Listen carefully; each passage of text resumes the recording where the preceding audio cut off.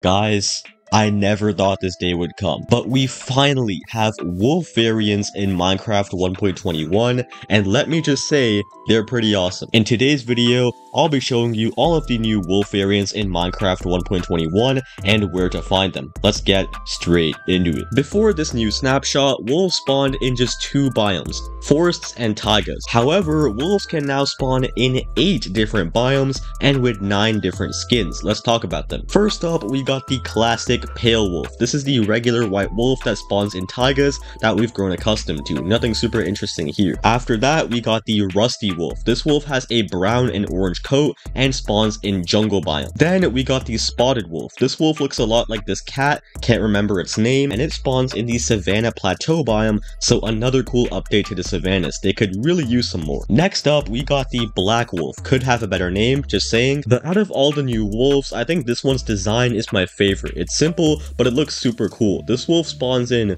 old growth pine taigas. When did that get renamed? Anyways, after that is the striped wolf. This wolf is probably the rarest wolf, as it only spawns in wooded badlands biomes, which are quite difficult to find. Then the snowy wolf.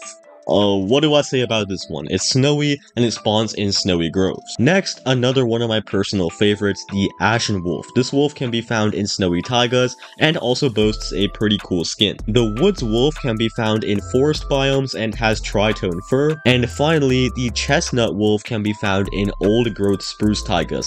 Not sure what the difference between these 2 biomes are. If you guys did enjoy this video, then please consider dropping a like and a sub. And as always, I will see you in the next one. Goodbye.